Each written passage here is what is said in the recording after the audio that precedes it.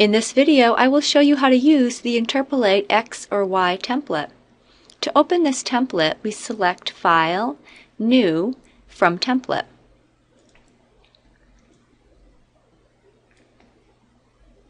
This template will compute X or Y values by interpolation. The first step is to take our data, the sensor data, copy it, and paste it into the X-in, Y-in columns. The floating graph, which is part of the workbook, updates to include that data.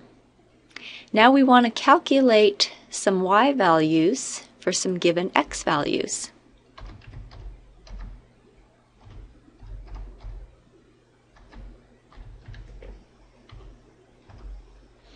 After I enter those values, I simply click Find Y. The Y out column is updated, as well as the graph. We can repeat that, this time entering in some new Y values.